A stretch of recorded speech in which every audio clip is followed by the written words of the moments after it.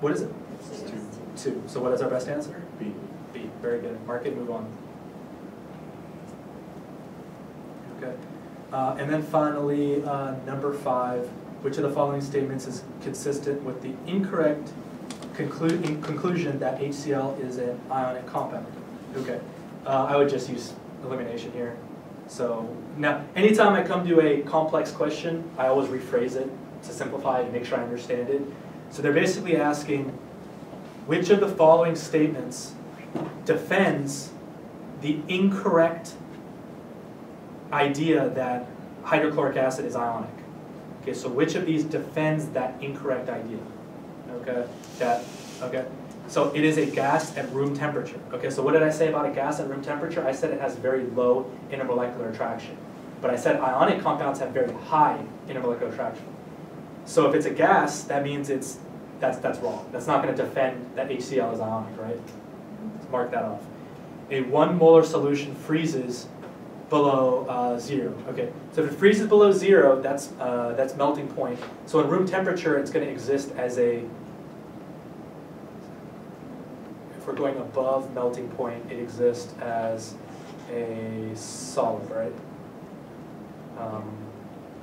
It exists as a solid, right? Ooh. Wait, if we're above, okay, so the melting point is 0 degrees, and we're at 50 degrees, that means we are a liquid, right?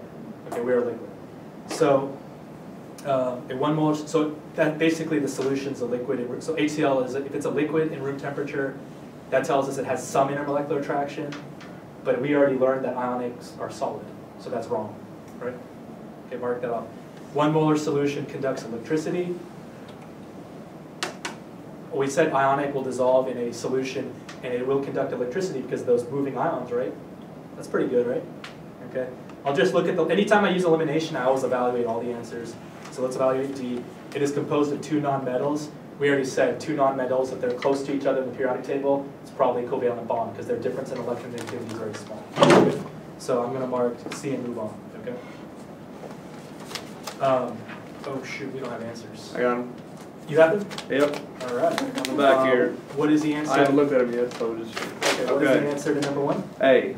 A, correct. Okay, number 2? A. Correct. Number 3? D. D, correct. Number 4? B. B, correct. Number 5? C. C, correct. Okay. You guys understand what I do? You understand why I say what I teach works? It really does work. Okay? This stuff helped me score 14 on my MCAT, and to this day I score 14s and 15s on every physical science section I take. Okay? It really does work. Okay. Do you guys have any questions about the technique? Okay, you guys starting to get excited? I hope you guys are. I mean, this stuff, you study, you master it, you're going to dominate the most important test of your life. Are you running out of time? Can you guys do one more passage? Or can we do all two more passages? If you need to go, you're more than free to go, but I want to do a biological science passage with you, and I want to do a verbal, because the verbal is, that's the one I want to really show you, to show you how that works, okay? So let's go ahead and, let's do the biological science first, and we'll just finish up the sciences and do verbal at the end, okay? So I have passage 3, okay, from test 10R, okay? Oh, this is one with experiments, okay? So basically, they're going to present an advanced topic in biological sciences, and we're just going to use our fundamental understanding to figure out what's happening in their experiment, okay? In spring 1993, in the U.S. Southwest, physicians in rural areas began seeing patients with severe breathing problems. Okay, so now we're talking about the respiratory system. It's a big part of my course, okay? And you're going to have to learn everything about it. You know, how the lung functions, how we breathe, that negative pressure breathing, the structure of the lungs, the bronchi, everything, okay? These previously healthy people had flu-like symptoms, aches and pains lasting several days, okay? So flu and influenza is a virus. Okay, that's something you learn in biology. Viruses, you'll learn all about them, okay? So aches and pains, probably there's some reaction in your muscles and your joints. and maybe there's lactic acid buildup in your muscles. Maybe you're not getting enough oxygenation to your muscles, creating lactic acid buildup. A lot of different things that can happen. Okay, I could go on and on and on, but it's just too general of a concept. Okay, so they rapidly developed difficult breathing, were hospitalized, and were put on respirators. Okay, so this was a rapid disease, probably something with their lung function. Okay, and something to do is they're not getting enough oxygen to their lungs for some reason. Okay, so they need something else to help them breathe, to help their lungs expand and relax for breathing. Okay, because they need a respirator.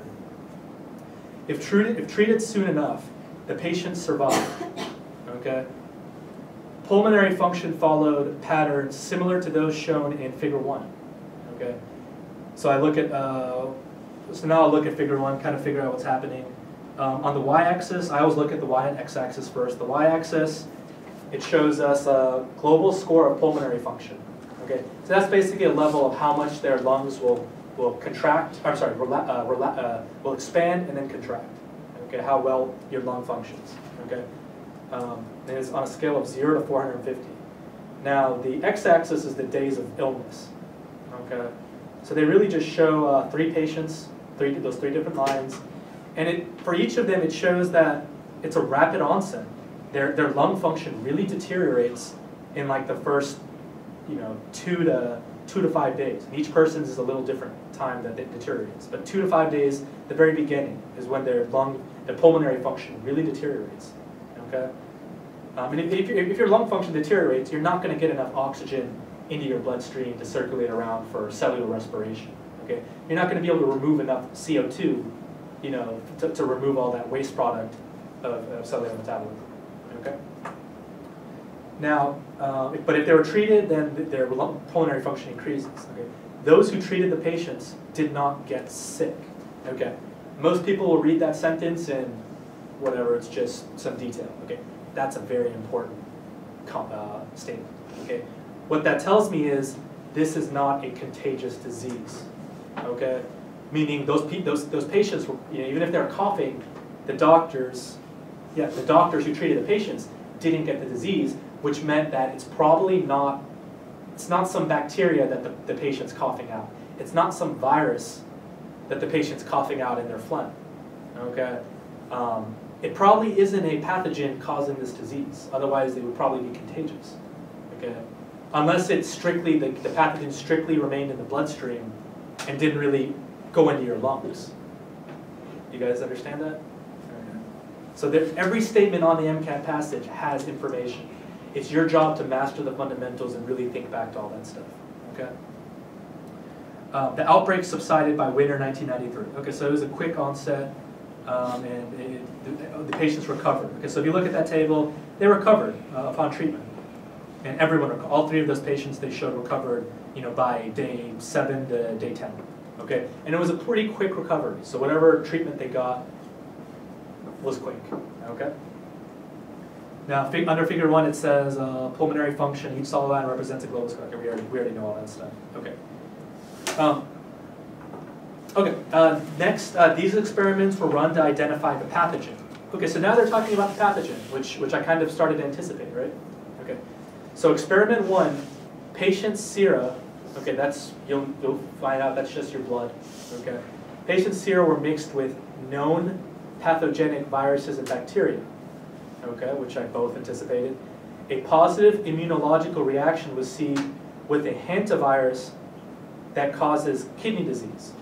Okay, so a positive immunological, that just means that the patient's immune system reacted and started, the B lymphocytes, the T lymphocytes, memory cells, plasma cells, all that good stuff, your granulocytes, which you'll learn in this course, they all activated, looking for that hantavirus.